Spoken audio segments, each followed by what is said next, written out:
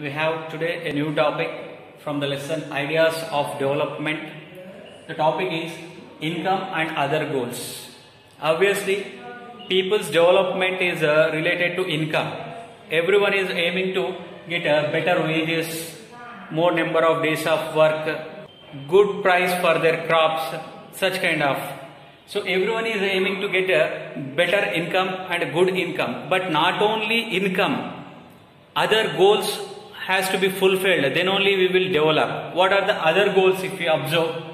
For our quality life, equality is required, freedom is required, security, respect, these are also required for our development besides income. How means a landless laborer is aiming besides income equality. He should be treated equally along with other people in the society. He would like to become a leader along with other people equally. Next, freedom. How one urban rich girl is aiming to get a freedom like her brother. Next, security. We have discussed in the Kudankulam nuclear power plant. People are thinking about their safety and security. With safety and security only, there is a development. Education is the major weapons for women's development. And particularly after education, they will get some jobs, they get some paid work. At that time, their family income levels will increase, the dignity of that family will increase.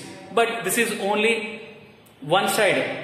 We are thinking about the development. Another side, other goals are also required in society, that is safety and security. Safety and security, when we provide to the women in the society, then women's development is possible.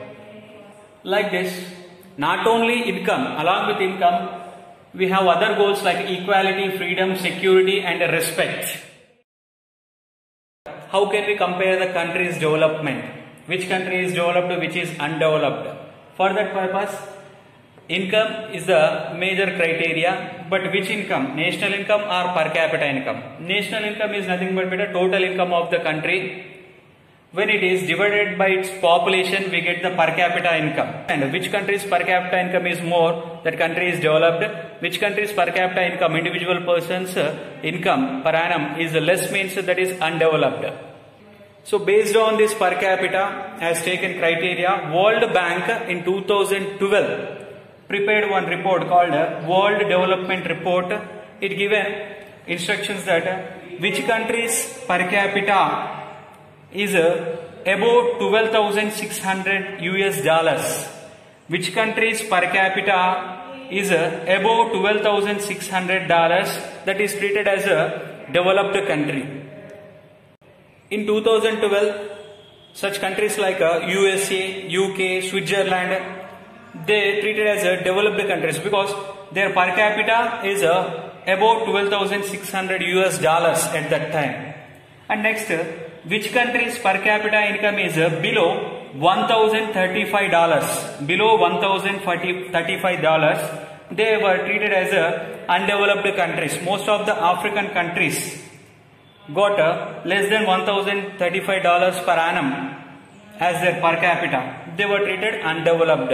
But India was not listed in the developed countries, was not listed in the undeveloped countries, because at that time our country's per capita is in between 1,035 to 12,600 US dollars.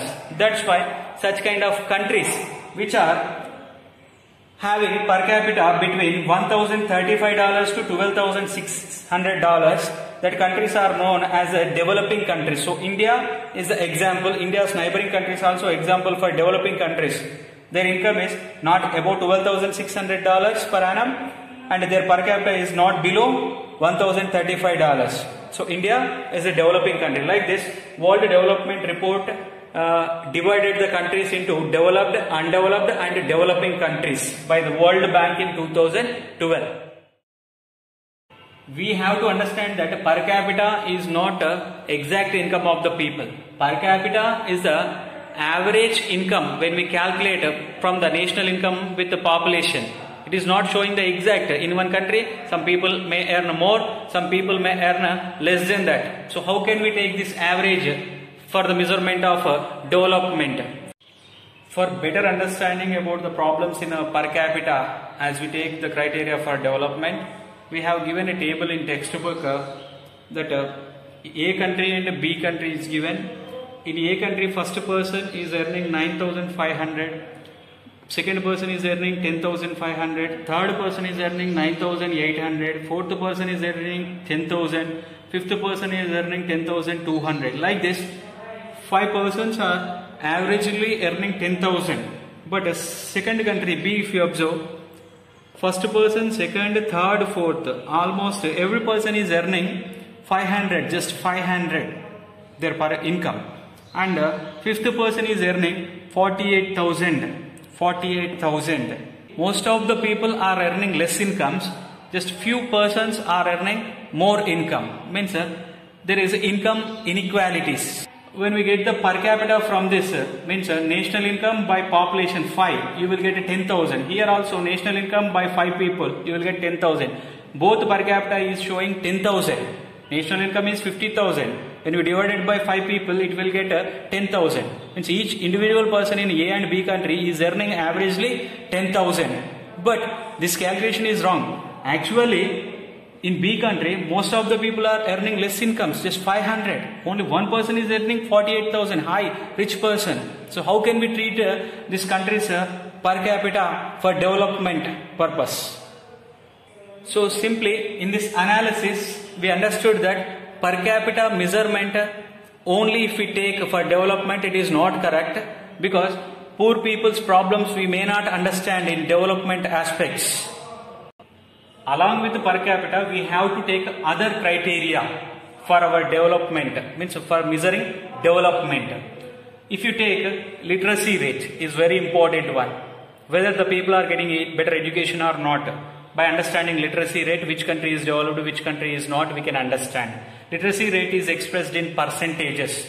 The people who are above age 7, okay, they are able to read, write, speak, means they are called literates. Like that literacy rate of that country, if you observe whether that people are developed or not, we can understand. And other criteria besides education, if you take IMR, infant mortality rate, means health facilities. Infant mortality rate is nothing but better.